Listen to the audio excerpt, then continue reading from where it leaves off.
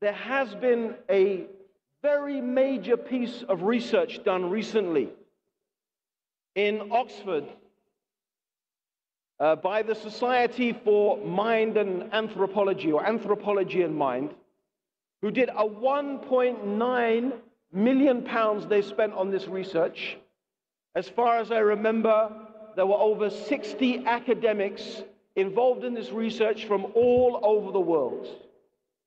So this was a major piece of scientific research in the realm of human psychology and anthropology.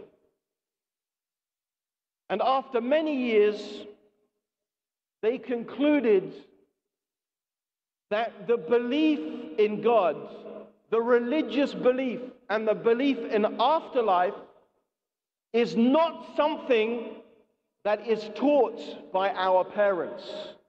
It is something instinctive and natural in the human being.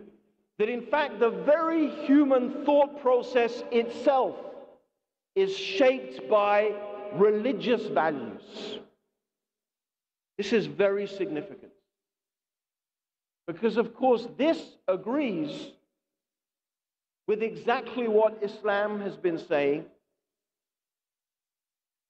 that every human being is born upon the fitrah. In other words, every human being, as the Prophet Muhammad sallallahu alaihi wasallam said, is naturally inclined to worship God alone. And as the Prophet sallallahu alaihi wasallam said, it is only our parents that make us diverge away from that natural inclination to single out God for worship and make us followers of different religions or no religion at all. So this is the nature of the human being.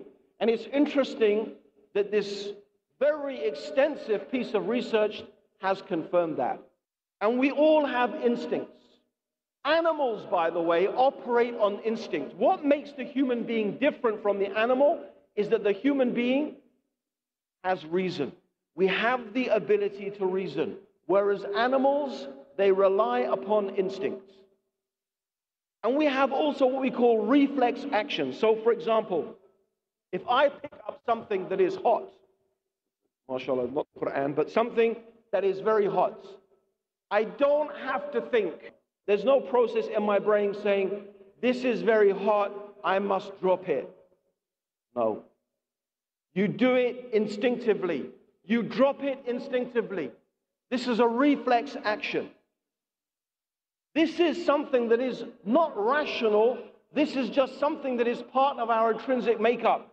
In order to keep on holding something hot, you have to train yourself. You have to learn to bypass your normal instinctive, which a human being can do. We can learn to bypass those reflex actions and force ourselves to hold a hot coal. This is unique to human beings. Consciousness. That ability to use our mind to override our instinctive reactions. However, this instinct is there. And the belief in God is instinctive. What is the proof? What is the proof of this? It's very interesting that one of the, what we could call the high priests of atheism, Richard Dawkins, was recently on a TV show, and he was being interviewed. And he was saying in this interview, you know,